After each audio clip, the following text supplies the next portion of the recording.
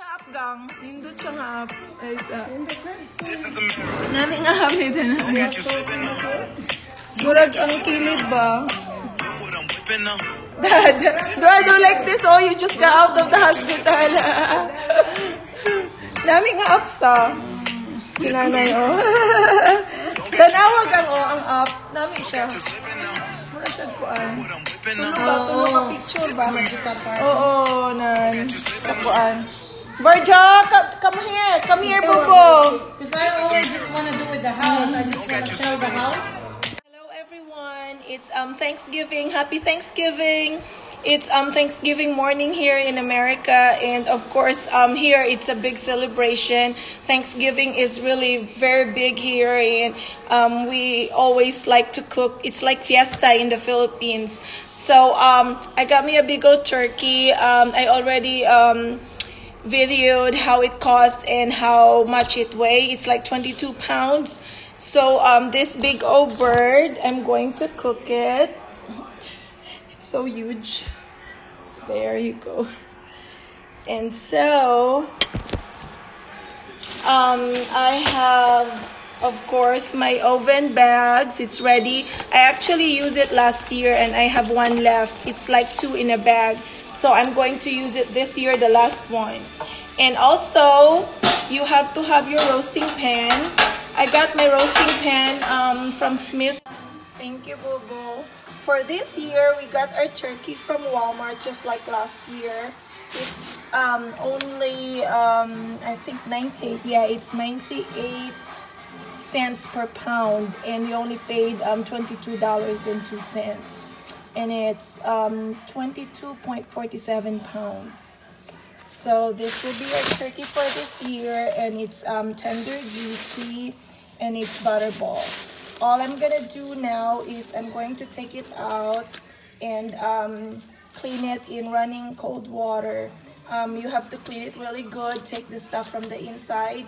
And then after that, you tap it and let it dry for a little bit before you braise it with your seasonings. And also, the turkey, the butterball turkey, comes with cooking and carving instructions and directions. All you have to do is to open this paper, and it will tell you what to do, how to cook the turkey, and what temperature it should be set on the oven, and how long it would take. So it's easy. You just have to follow the cooking and carving directions.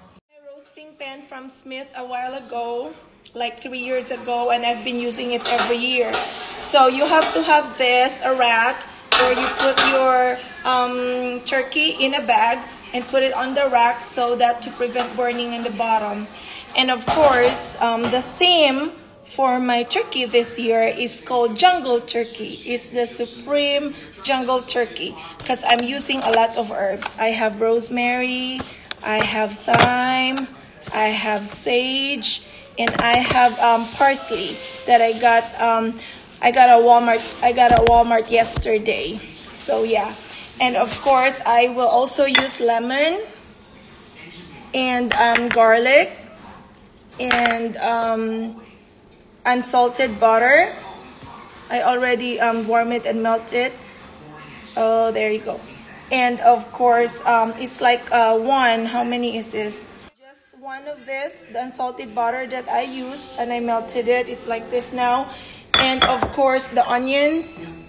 These onions and the lemon and the garlic that I cut. You know, the whole garlic. I just cut it twice in the middle. And it looks like this.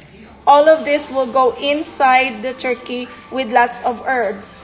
And of course, the butter, I'm gonna put some herbs in it, and I'm gonna put my seasoning, which is lemon pepper, a little bit.